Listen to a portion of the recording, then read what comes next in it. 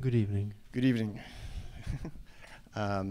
So I watched it again on Monday, the movie, after having seen it at the Cannes Festival, and it was no less, shocking seeing it another time. And what struck me this time is that what you were trying to do with this movie that is finding a new way of depicting events that we are all in some ways too familiar with. What you're trying to do is kind of bring it into the present tense in a way. But that was just something that struck me. I wonder if you could just start by talking about what your goals were with this, the way you chose to represent the movie, to represent the events. So I usually say that the point of origin of the film was when I read about the Sonderkommandos. Actually, not about them, but their texts, the manuscripts by the members of the Sonderkommando, the crematorium workers, and these texts were found after the war. Although we know a lot of texts were not found that were written by them, but some were found, and these texts took me as a reader into the heart of the crematorium, the heart of the extermination machine. I never really understood how, I tried, but I never understood why, what the process within the Holocaust was, meaning what the individual would feel, and think. My assumption was there must have been, a great force, pushing the individual into a situation from which there's not a lot of possibility of seeing and perceiving the outside. We're caught in a world without a lot of information and a lot of information on the moment that's about to happen. So this sort of being plunged in that. So I wanted to, I think, talk about the individual experience. Imre Kertész, the Hungarian writer, when he wrote his masterpiece on his his life when he was deported to Auschwitz, in the final chapter of the book, he comes back to Budapest after being liberated from Auschwitz, maybe not from Auschwitz, but from other camp. But he definitely went to to deportation and some different camps. But he came back, and in the public transportation, someone would ask him what hell was like. What was it like in hell? And he said that he says he doesn't know about hell. He just knows about one step before another, and this step before after another one. So it's just that what is the process of what is the experience of the individual, and I wanted to recreate something very visceral, so that the audience can relate in a more intuitive manner to the limitations of the human experience in the concentration camp, the extermination process, and not having this kind of external standpoint that was established in the post-war common corpus or common way of thinking, this sort of external point of view, distantiated point of view, as if we, people inside should have known or should have seen. So it's, I wanted to experiment whether cinema could take the viewer on a visceral journey in in the concentration camp, making this portrait of a man that would be the measure of everything, you know, and not frontally showing the horror. So that was my premise, and that was my goal. I mean, I think what happens by taking the individual perspective as opposed to the big picture, as if one could really have a big picture of these events, what the individual perspective does is it kind of restores a difficulty to understanding the Holocaust. I mean, you keep a lot of things in the background that other films might put in the, you know, you get a whole shot of everything going on and people being killed, but you really keep on the individual perspective, so you have to kind of struggle to understand visually what's going on. And I feel like that is part of a way of making it difficult again to comprehend everything. Yeah, being lost is part of the experience. Yeah. Whereas, you know, Holocaust films, the usual Holocaust film, you know, making dramatic, you know, historical drama out of this, actually present a sort of how do you say that, sort of combination or universe of different point of views. In this film, I say there's only one point of view. That's your point of view. You know, when you're caught in the middle of it. Géza, at playing the individual that we're talking about, I mean, how do you get into that sort of mindset, and what ideas of your own did you bring? Because you were also, I mean, in addition to being an actor, you're a published poet who have written, you know, an extensive body of work writing about the subject. So I'm just curious what perspective you brought. Well, I myself had a lot of reservations, you know, to make another movie on the subject matter. I was extremely frustrated with the genre. And it was a very pleasant surprise finishing the script that it was very successfully. It was a very delicate line, you know, to not to fall into kitsch and sentimentalism, which usually the case of movies on this issue, but also not going into, you know, documentarism or some sort of a, you know, too dry treatment of the event. And so I believed in the movie. I was so relieved finishing the script to see that this is not your regular confessional point of view, that there is no, you know, another movie that trades with optimism and somehow tries to seduce the viewer into by a false comfort. So my point of departure was that I really believe that if we admit the Holocaust on its own terms into our hearts and minds, it will shatter a lot of our assumptions, silly and unexamined assumptions that we carry from the past about the nature of humanity. So the what and the how of Auschwitz turns everything inside out. That's at least for me it did.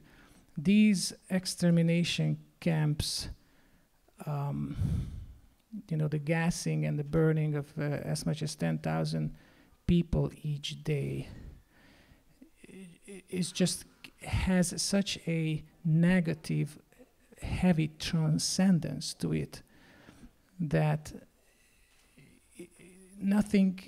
it really challenges everything. To me, it brings everything into question, transforms the way I saw the world.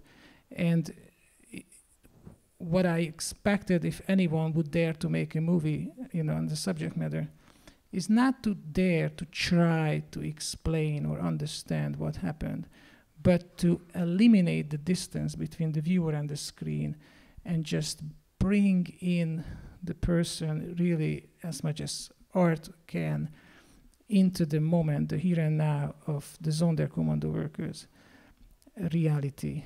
And how did I prepare for this role? I don't think my preparation started at the time when I received the script.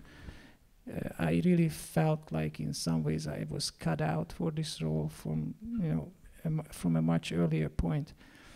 And lots of my aspects, I don't want to bore you with, stages of my life from early childhood on, but lots of aspects of my life I think came into fruition to bring Saul alive.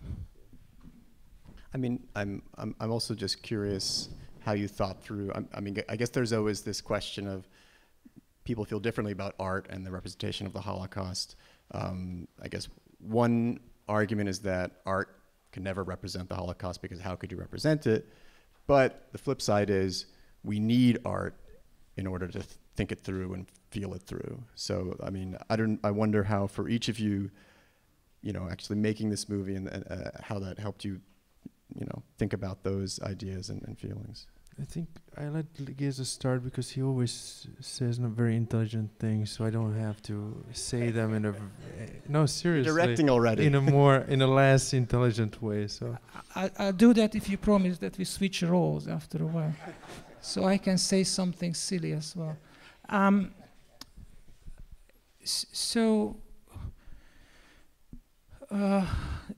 I'm gonna be very honest with you because I'm sick and tired of this whole. I think it's way old school, and just past this whole discourse of non-representability and all. Look, the Holocaust, the quantum of suffering and whatever was presented, the evil at Auschwitz, it's obviously excruciating. But come on, I mean, we've been around on this planet, and cruelty and death and dying was always around. And who is the person? What sort of a censor or grand inquisitor can just simply tell us like what to represent and what not?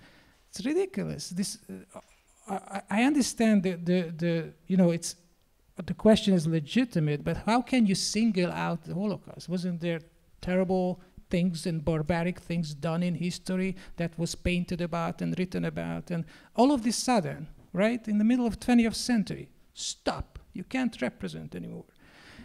It makes no sense to me. I understand how problematic it is. I understand that you have to create a new language to it, and you have to do it ex nihilo. I totally get it. But the prohibition, I don't believe in taboos when it comes to art. And besides of that, this whole argument, it's somewhat confused because on the one it says you're incapable, you can't do it.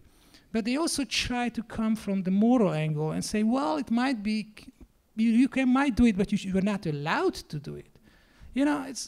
So I think that, and the people who are saying this, for God's sake, and I heads up for Claude Lanzmann, seriously, one of the great masterpieces. Groundbreaking, but if you really take a close look at Shoah, there is like at least a half an hour representation in that movie too. The text is saying I went left and right and the camera goes left and right in Shoah. So let's not be so absolutist and purist on this issue. The question is really how it is done. That's the question, and I think László found the language, something that hasn't been done. This, especially the aspect of the Sonderkommando, I think it's a blind spot of Holocaust cinema, besides Tim Blake Nelson's Gray Zone, which lost me in the 3rd minute when someone is talking with American accented English right in Auschwitz, which was like, there was about 18 languages in Auschwitz, except one, English. It wasn't even liberated by the Americans, right? So at least we should have done it in Bergen-Belsen, that was liberated by the English or some other, but it's really like this how are ya type of thing, right? It's just, so in any way, it was a well-meaning attempt, but I thought that it did not communicate the experience that László had in mind? I think it's really a question of how you do it. I think also Lanzmann, when he said things about not having the right to go here and there, I think he wanted to say that there's responsibility when you approach such a subject. But here's a fiction, and it did.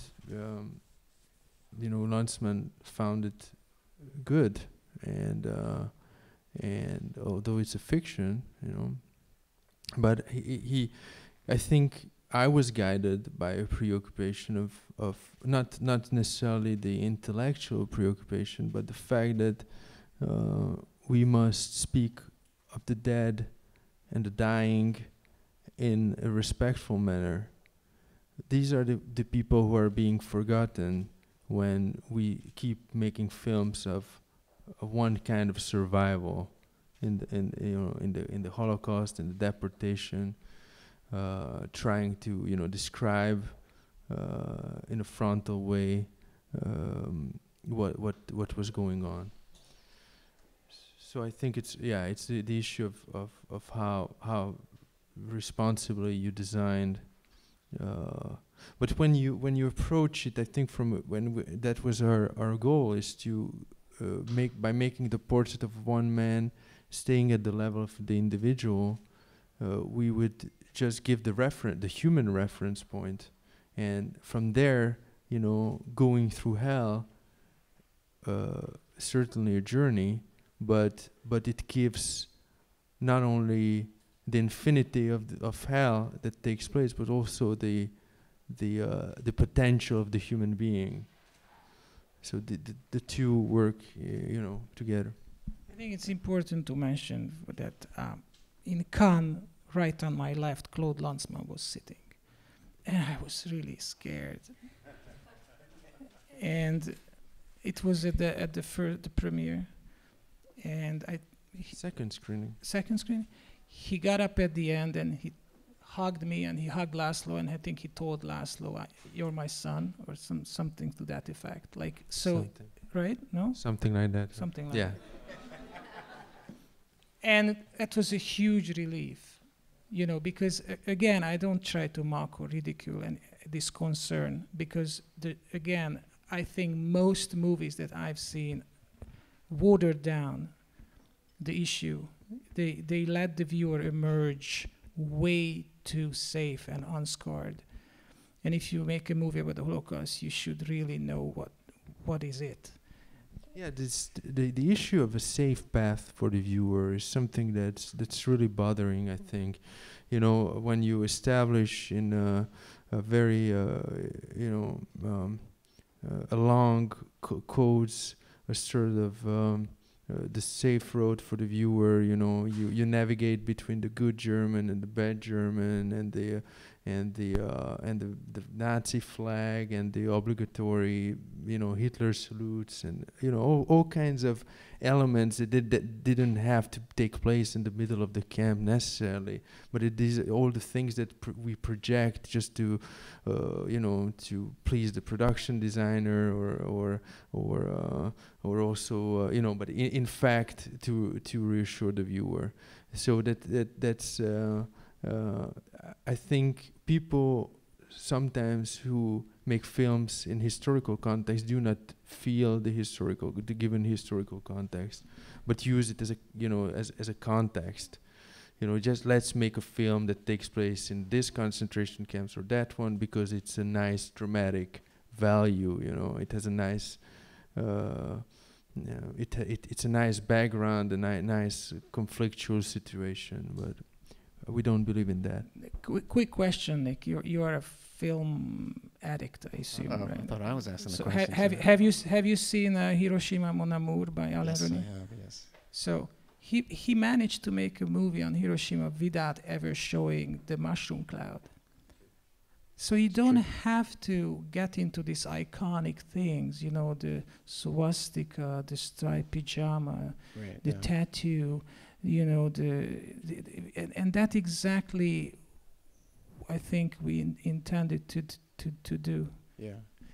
And at the same time, you do draw on certain historical texts and actual events. So it's grounded in that, even if you're not, you know, explaining that during. You don't have someone saying, "Well, it's here we are," you know, in Auschwitz, and there's a rebellion about to happen. Could you talk a bit about some of the events that are kind of folded into the film? I mean, one of the ones that was interesting. That I didn't know a whole lot about was the photographs that were attempted. If you could talk about that and maybe other things that you kind of weave into the reality of the film. Yeah, one of them was the uprising. You know, there was only one armed uprising in the history of Auschwitz that was carried out by the Sonderkommando members, who were not, you know, were not military. They were like civilians, and still did carry out this uprising, and we wanted to have this uprising because I think we wanted to say that, you know, there's a context of a sort of possibility of a revolt, you know, something of something going on in the Sonderkommando, whereas the main character has a different kind of revolt, and it made his, you know, it made the interrogation about his revolt more, you know, more acute in a sense. But also the photographs, the photos are for me inseparable from the texts of the Sonderkommando members. 4 pictures were taken by the Sonderkommandos in 1944. At incredible, you know, in incredible danger. They had to. It wasn't very hard to find a camera among the, you know, the stuff from the deported people, but it was very hard to find negative, and to process it. So it was extremely difficult, and they did it, and they took pictures because they thought that if our people is being exterminated, and in their text they say there will be no one left from the people, probably because they saw, you know, hundreds of thousands being killed. But will there be a trace of them? Will there be a, you know, for the future generations? Will there be anything? That's why they wrote, you know, the text, and that's why they tried to take pictures so that they can smuggle down the pictures. So I think also it belonged to the rebellion and the resistance that was taking place within the Sonderkommando. I will be having questions shortly, or we could just go into the questions now, I suppose. People seem pretty eager, so please, yeah. Microphones. Oh, yeah, if you could just please wait for the microphone to be brought. When I came out of the theater, I was full of emotion. And then I realized upon reflection that there's very little dramatic emotion in the film from the characters. They are so beaten down, and that the use of color, the way the sound is, fill in for what would normally be these dramatic situations that make it easy for the audience to have some sort of reaction. So I wanted to know how you decided to keep this tone in the film, which it's a very, very primitive emotion that we see. We don't see those dramatic moments, even when they could be there. Everything is flattened on that level, but the landscape is quite stunning because it is in color, that you do get a different kind of emotional response. Yeah, sometimes in a lot of films you see the spectacle out of human suffering, especially in, you know, Holocaust films, and you see these weird colors, the metal colors or brown, like you see it's from different planet. It seems like fantasy, you know, fantasy or sci-fi a little bit, because a concentration camp has to be, you know, like a little either blue or I don't know, brown or whatever. What we thought is this is taking place here and now in the film, and it's a building. It happens to be a crematorium. It's it's a factory that's pretty recently built, and this is we wanted to recreate a sort of everyday life kind of quality to it, because it wasn't taking place on a different planet, and we think that we wanted to have this very raw feeling to the film. So and all the documents that we read, all the signs pointed in one direction, that this was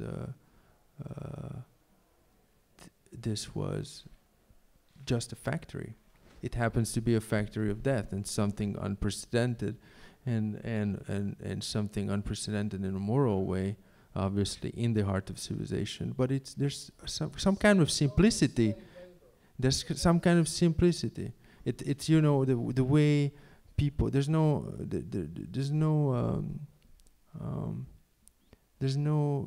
drama all the time. People are being killed when there's no apparent drama, in a way, in silence or almost silence or almost unknown to the world. Woman reaches out to touch his hand.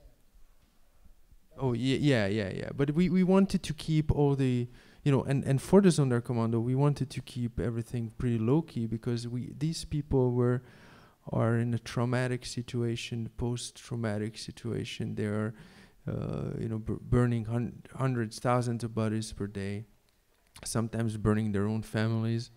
How,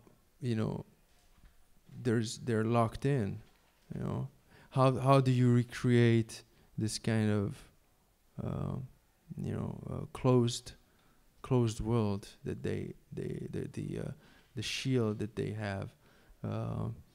So I really tried to work with the actors so to reach a state in which they were not trying to act, certain emotions or be very responsive to to things, because they had to be on a different frequency.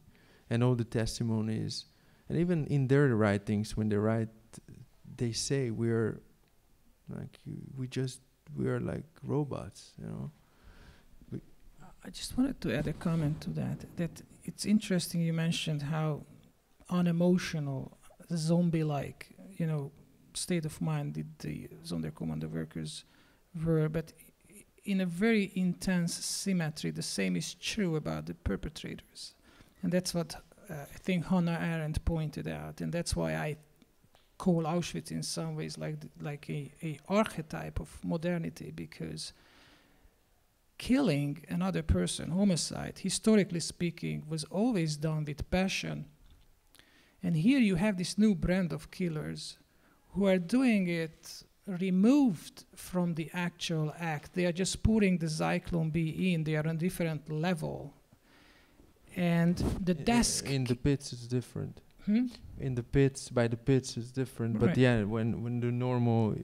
yes, and so there is this, this whole notion of the cog in the machine, the apparatchik, the desk killer, who is, here you have it, someone who is committing, genocide on a gigantic scale, does it in a bored, indifferential way, and does not accept responsibility for it. It's a new development. You didn't have this kind of killers beforehand. So it's interesting, just like to point out that type of a coldness is also on the other side. And to try to relieve the troops from the weight of the killings. That was something that had to be done, a job that had to be done, but we shouldn't put the troops too much, because it just troubles the troops too much. I just want to quickly mention that this is your debut feature, but you actually directed a short film that's almost a kind of precursor to this film. If you could talk a bit about that, maybe just quickly. Yeah, but people probably haven't seen the short film. Well, We did with the cinematographer and sound designer and production designer try to. We made 3 short films together, and in all of them we tried to tell stories in an organic way, in situations, leaving to the viewer the possibility of using their imagination, of having a secret in these films. So it's at the beginning you don't necessarily know what the end. I believe in this kind of cinema. I'm more sensitive to it because for me cinema has a sort of mystery and must have some kind of mystery because we have to take the viewer on a journey. Any questions? Right there. Yeah. Thank you for the film. I was wondering if there were any reactions from any survivors of the Holocaust to your film. Well, I don't. There were reactions. They did a lot. The ones that are really interesting for me, people who didn't want to see the film because they thought they would be, troubled by it or scared. Actually, and who eventually saw it thanked me because it wasn't the film that they expected. And I think that in the process I could give a voice to people who couldn't necessarily express some things, about maybe not an entire experience, but something, hinting at something in there that's not easy to communicate. And cinema can do it, I think. I'm not saying I succeeded, but I tried to communicate something of that kind of level. Just would add that I think there's a gratefulness from the survivors I spoke with, because there is this growing anxiety that with passing the survivors, they were or they are the living link to this event. And, history is taking Holocaust back from the window, so to speak. And there is this worry about the younger generations. Will they really understand the significance of it? And I don't think, talking in Europe, at least in America, Holocaust denial is a real danger, but Holocaust ignorance is. And there are surveys that are really scary. People have this knee-jerk reaction. It's like, oh, I know it, come on. It's like, but really, they don't know it in depth. And I'm not, it's just, again, we are not talking about any sort of parochial issue here. This is not a Jewish question. It is at least as much a Christian question, for God's sake. And if I want to be provocative, I would even say, go that far, that I think Christianity has failed the greatest test since its origin by abandoning the Jews. Nowhere else but in the heart of Europe. And if in 1935 the leaders of the church, or half of them, would have, just speak up and said, we are not Aryans. We are Jews in spirit. You can't do that. I mean, we have teachings, we have gospel, this is just not, then the whole plan would have collapsed. I think maybe we just have maybe one more question, if we could, maybe from this part of the room, yeah, in the center. Make sure to wait for the mic. So my question is for László.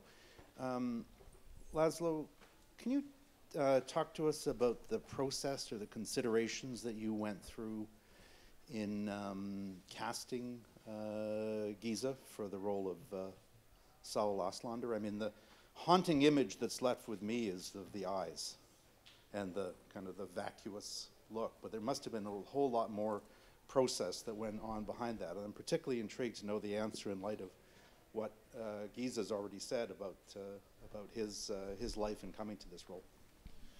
Yes, the first idea was to cast an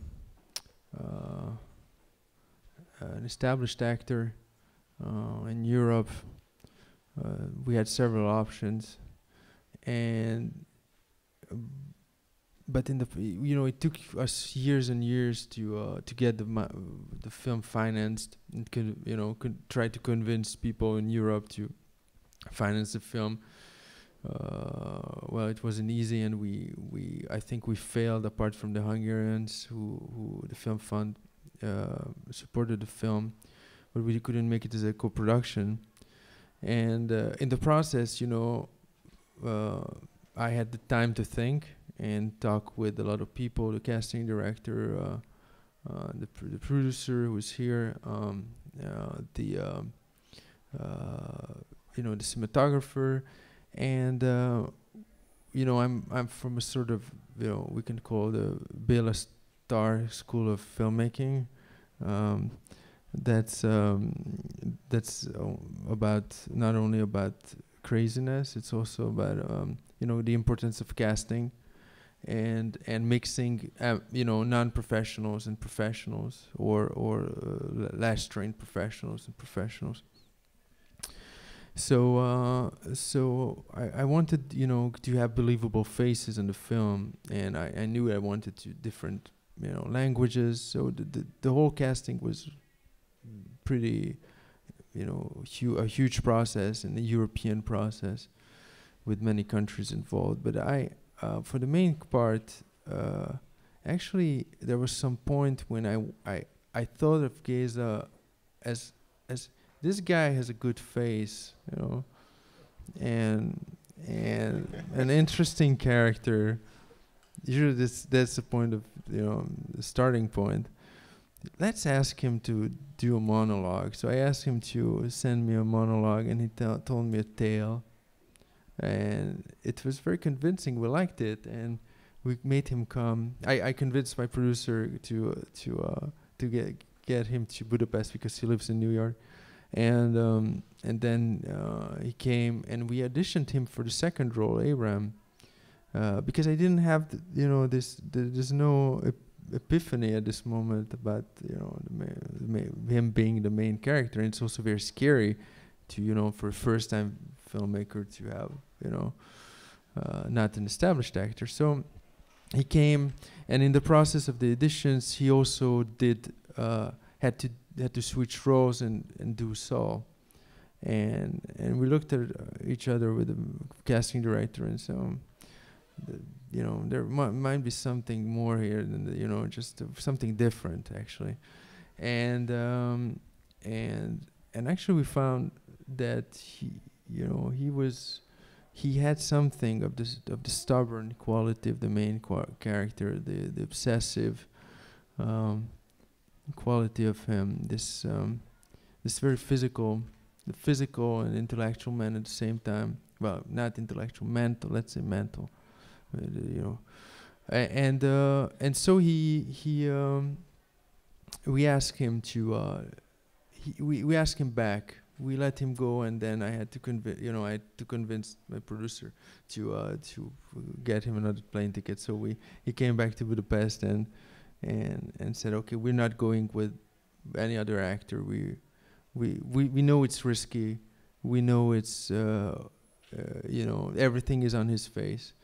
But the interesting thing is that he is very expressive in life on his face, but not necessarily in the movie. It's different. But at the same time, it's a micro, the micro movements. Actually, the possibility of him being, having all these layers. We feel that as an audience. I think that he has the layers. So.